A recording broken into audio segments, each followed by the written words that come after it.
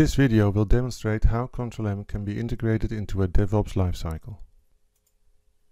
In this video we will use a scenario of a developer that needs to build a process that downloads a file from a business partner, transforms and verifies it, and then uploads the result to another partner.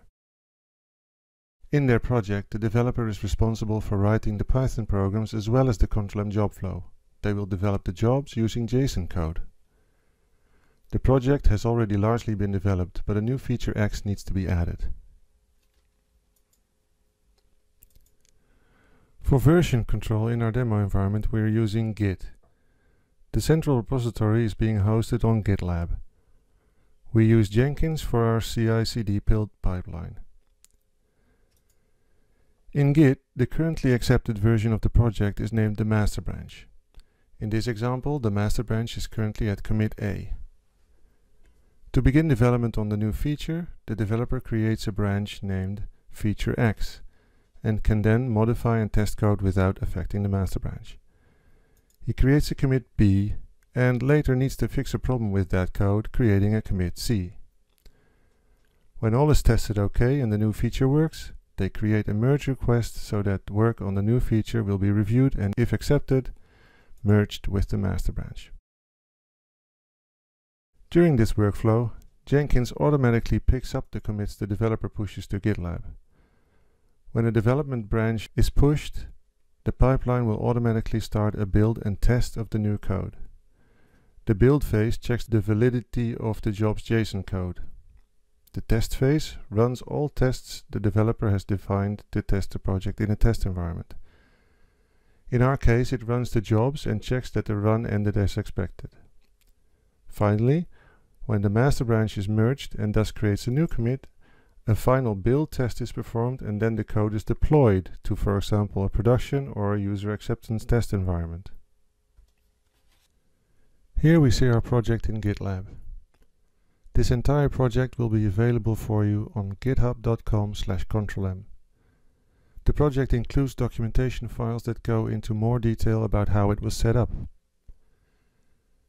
The scripts directory contains the Python programs the developer wrote to handle the transformation and validation of the files. The CTM jobs directory contains the JSON files that define the job flow and the connection profiles needed for the file transfer jobs. We'll have a look at those files later. The developer has also created a tests directory with scripts to be used for automated testing. Finally, there's a Jenkins file that tells Jenkins how to build, test and deploy this project. For this demonstration, we've chosen to use shell scripts directly in the Jenkins file, using curl commands to call the Control-M automation API to build and deploy the JSON and run the automated tests in a test Control-M environment. The login credentials for the automation API are kept in Jenkins and automatically provided by the script at runtime. The developer does not need to know the credentials for any of the environments used in the build pipeline. Let's have a brief look at the project status in Jenkins. Here you can see the master branch, and when we click on that we can see the latest build was successful. We can also see that only the build and deploy stages were run, since this is the master branch. The test stage is not performed as it would be running against a production system. Now let's pretend to be the developer and implement feature X in the project. We'll make a small change in one of the jobs and commit and push the project. First, we check out a new branch named feature X.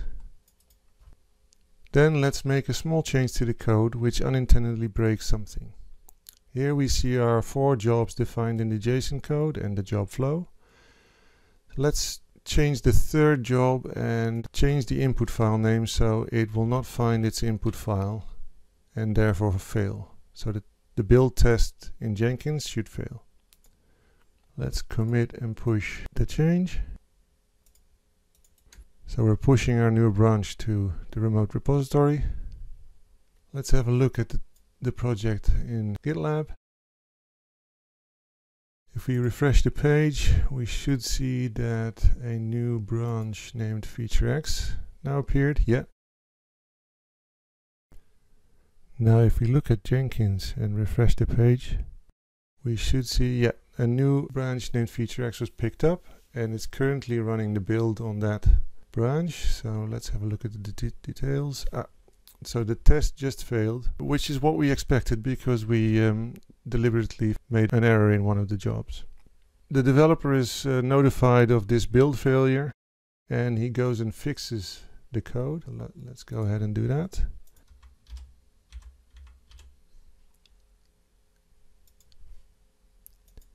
And commit the fix. Push it to the remote repository. So let's have a look.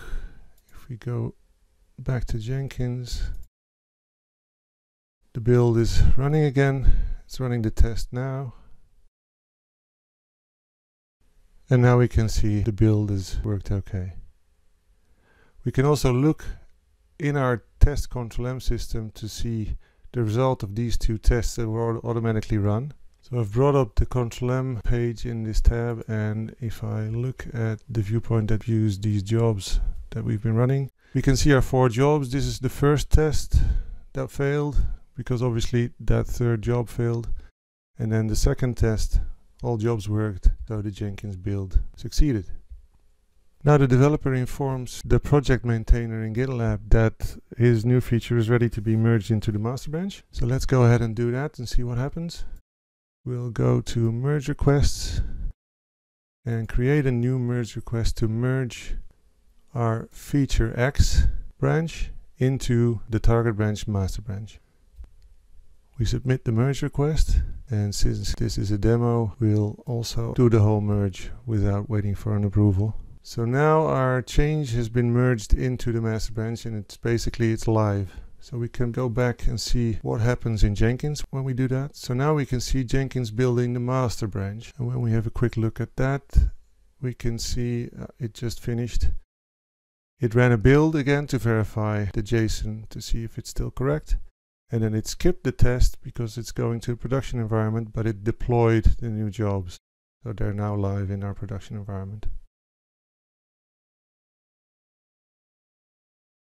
That concludes this Control-M Automation API video. Visit jobsascode.io or github.com/control-m for more examples like this.